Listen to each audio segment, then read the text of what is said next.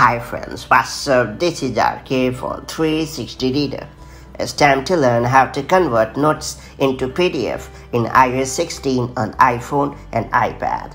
Did you ever need to convert a note into PDF on your iPhone but got deeply disappointed to know that the note-taking app lacked a built-in PDF converter? Well, you are not alone to have it on this part. Though Apple Notes app does not feature a full-on PDF converter, you can easily convert a note into PDF in iOS 16 on your iPhone or iPad, and that's exactly what I'm going to show you in this quick hands-on guide. That said, let's dive right in.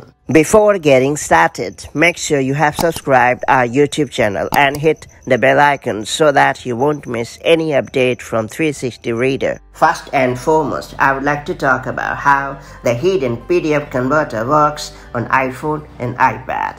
Modern versions of iOS feature a print tool in the share sheet. When you tap on the print tool, iOS automatically converts a note into PDF and allows you to share the file through the preferred apps. You can get the most out of this very hidden feature to turn notes into PDFs on your iOS device. Now that you are familiar with this lesser-known feature, let's get on with the quick steps. To do so, open the Notes app on your iPhone or iPad. Now you have to head over to the note that you like to convert into PDF and then hit the share icon. Next, tap on the print tool in the share sheet. As stated above, iOS will instantly turn the note into a PDF. Next up, tap on the share icon.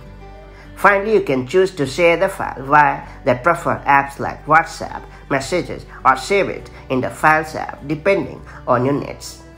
And that's all there is to it. So that's how the hidden PDF converter works on iPhone and iPad. If you found this video helpful, do like and share it, and I'll see you in the next video with more such handy tips and tricks. Till then, stay safe and have a great time. Bye-bye.